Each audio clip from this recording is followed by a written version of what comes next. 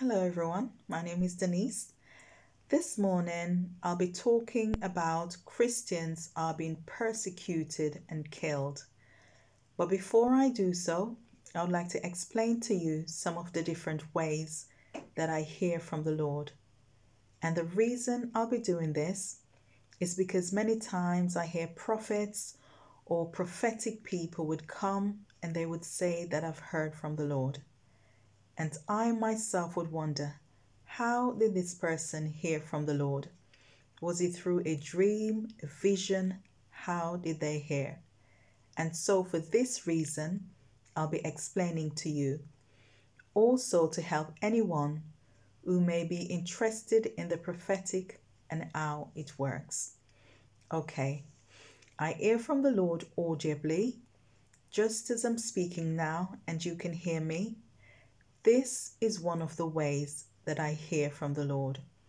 I also hear through dreams and visions. There are also times when I would have a download of information where I would know everything that happened as if I was there when the events took place. Okay, those are some of the ways that I hear from the Lord. All right. As I've said, I'll be talking about my subject is Christians are persecuted and killed. And I'll go through some dates with you. Okay. On the 30th of May 2018, I had a dream where I saw Christians worshipping underground, and someone said it's because the government doesn't know, otherwise they would not be allowed to. There is another part of the dream where I saw people who did not get on with each other. I saw two people who did not get on with each other. And when I looked, it was God and the devil. Then I saw the devil going into the sea and disappearing. We can see that we are dealing with the marine kingdom here. And even now, we can see it more than ever before, that we are dealing with the marine kingdom. Okay, then on the 15th of December 2019, the Lord told me that hundreds of Christians are being killed. He said these are xenophobics who are doing this. Again, on the 26th of November 2020, I had a dream, well, I will call it a dream, where the Lord took me in the spirit and I saw Christians.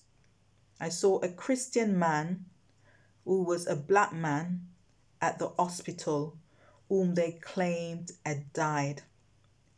And two men took him to the place of rest where they placed someone when they have died. Then as I looked, I realized that this man was still alive and was raising his hands to signal that he's alive. And one of the hospital workers hit him with a spanner and killed him. Then I was back at my home in the dream, the same dream, and I looked through my window and saw many people outside the street, and I recognized a sister from the church. And she told me it was this man's funeral and it will be kept close to where she lives at the hospital. Then the workers at the hospital knew that I saw them and began to make it seem as if I was crazy, as if I had a mental problem, as if I've gone mad. And in the dream, the same dream, one of the men came to my house whilst I was outside, and I went to my door, and he charged at me and went flying through my kitchen window, and the glass got in his stomach and he died. When I woke up out of the dream, the Lord began to reveal to me that this is what He has been telling me. He said they are killing Christians at the hospitals. Yes, the Lord said when I woke up from the dream, the Lord began to reveal to me that this is what He has been trying to tell me, that they are killing Christians. Since 2019, last year, I remember, the Lord had been revealing to me what has been happening with many Christians. And I'm not telling you this to scare you in not going to the hospital, because God has given these people the wisdom, knowledge, and understanding to be able to care for us. And so I'm not telling you this to discourage you from going. And we have to realize that there are evil people everywhere. There are evil people everywhere. So what I would say, we should pray and ask the Lord to send angels of protection whilst we enter these places. Because if I need to go to the hospital, if I needed to go, I would go. I would pray and ask the Lord for covering, and I would go to the hospitals. So I'm not saying not to go, but it's just to make you aware of what is happening, and the Lord had bid me to do so. So we should pray and go. After all of this, I sat and I began thinking that the Lord always gives me subjects that are controversial to talk about. And for a second, I began to think that I will not do this prophecy. I was thinking that I will do another. I will speak of something else. Then the Lord led me to the scripture, 1 Samuel 15. He led me to 1 Samuel 15, where Samuel was given a message from the Lord for Saul. So the Lord gave Samuel a message for Saul to go and utterly destroy the Amalekites.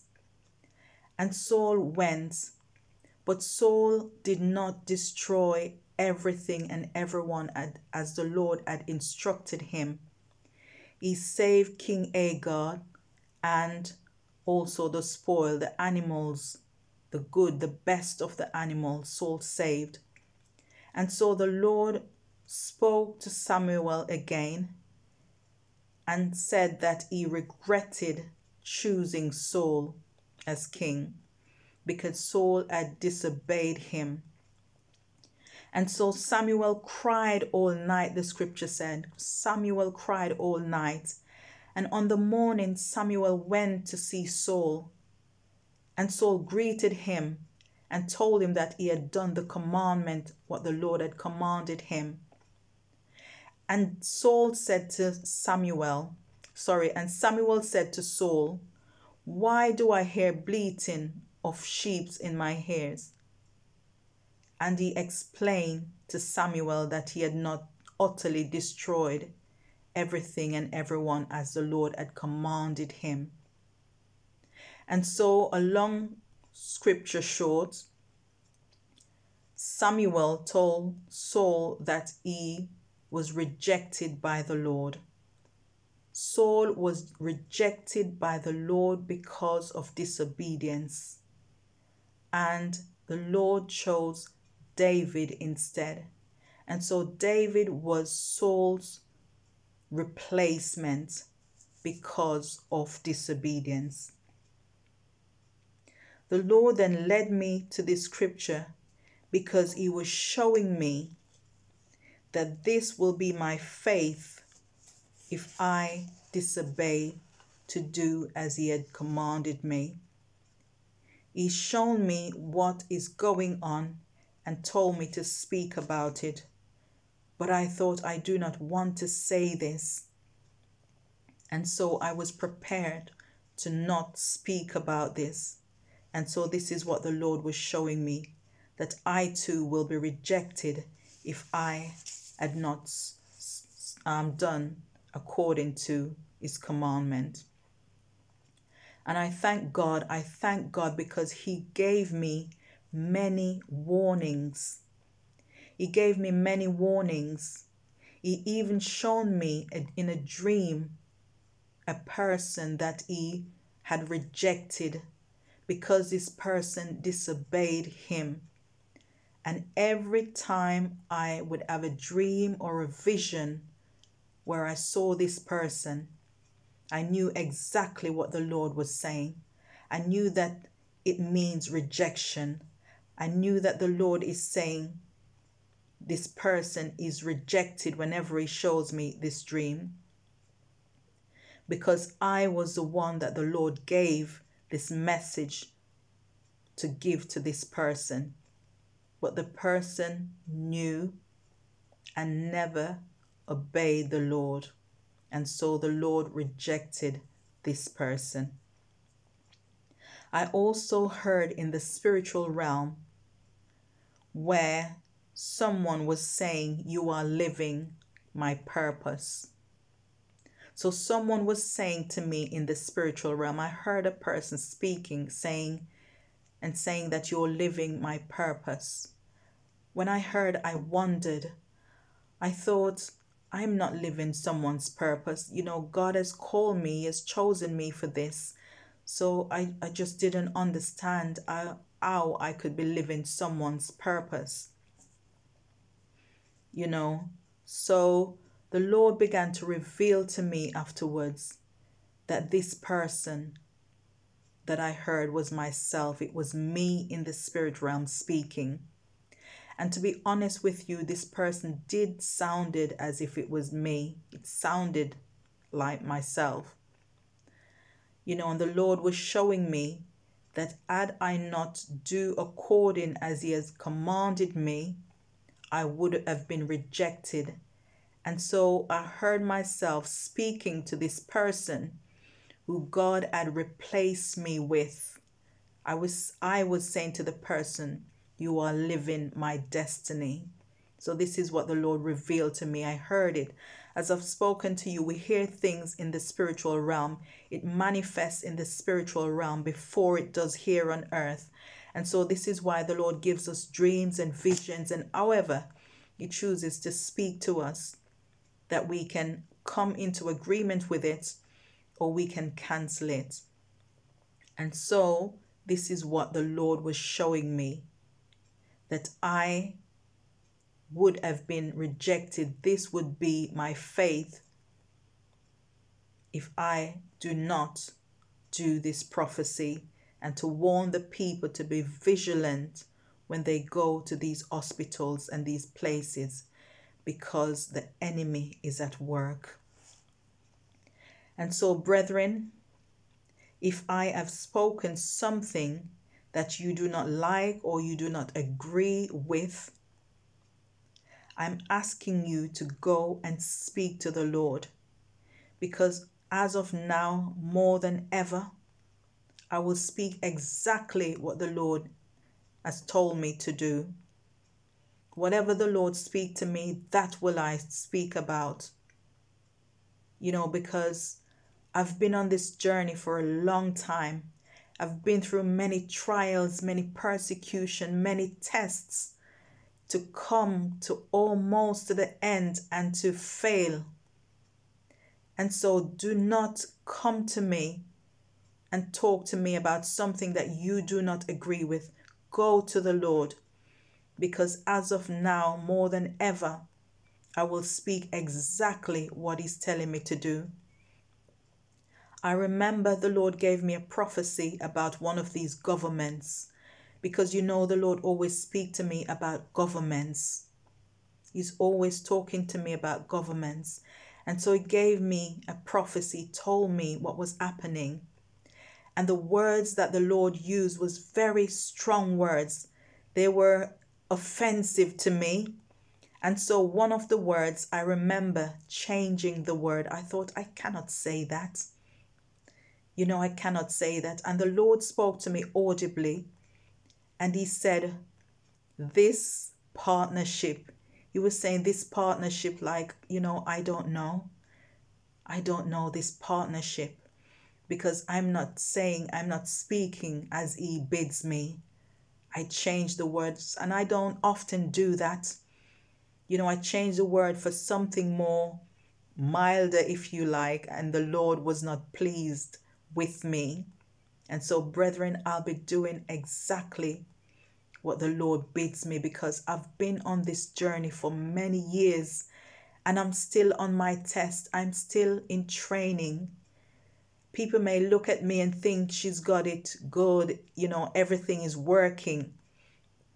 But all the doors for me seem to be closed at the moment, because I'm still in my test. The time is not yet for me. I've had many people contacted me saying, to pray for me. God has promised me such and such, and it hasn't happened as yet. To pray for me, to speak to the Lord on my behalf and stuff. And I oftentimes have to encourage them to wait upon the Lord. In time, the Lord will elevate them. But we have to go through these tests. The Lord has to test us to see, for us really, he knows everything already, but for us to see where we are, where our hearts are, if it's with him, if we're going to look back, if we're going to be disobedient to him. And so he will put us through these tests. And so, brethren, I'm going to speak exactly, as I've said, I will speak exactly as the Lord bids me, because I have been on this journey for a long time, and I will not get to this place and forfeit my destiny. The Lord revealed to me that he has rejected many people. He has chosen many people, but some, because of disobedience, they didn't make it through the these tests that they went through. They were disobedient, and so they did not get to fulfill the call of God. Or some people, they fail the test. There are many tests. There are many things. We have to go through the fire to be purged, before God will use us, before God will open doors. I kept saying, God, what's happening to this, YouTube channel? What's happening? Where are these, viewers? Where are these subscribers?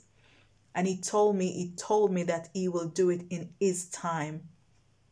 In his time, he's saying he will do it. And so, brethren, I'm still on my test. And the Lord wants me to speak as he has commanded me. He told me that I will be judging these people. So I can see where he's coming from. He's saying you will be judging these people. And so you have to go and speak exactly as I've commanded you.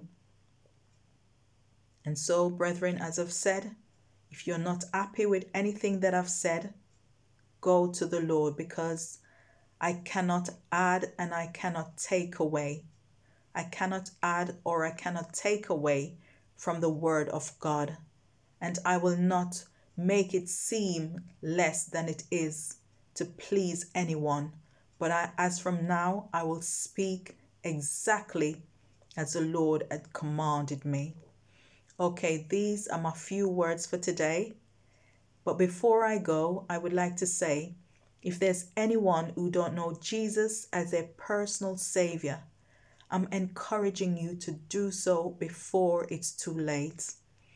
Tomorrow is not promised to any man, and we could die in our sins at any time. And so I'm encouraging you to seek the Lord now before it's too late. There are also those who were once with Christ, but they've turned away from the faith. I'm encouraging you to seek the Lord now, to turn to him before it's too late. There are also those who are still professing the faith, but they are lukewarm. Their lifestyle do not reflect Christ at all. They have one foot in and one foot out. They are doing the things of the world. I'm speaking to you. I'm encouraging you to turn away from the things of the world. Turn away from the things of the world and seek the Lord now before it's too late. Thank you for listening. Take care. God bless you. Bye-bye.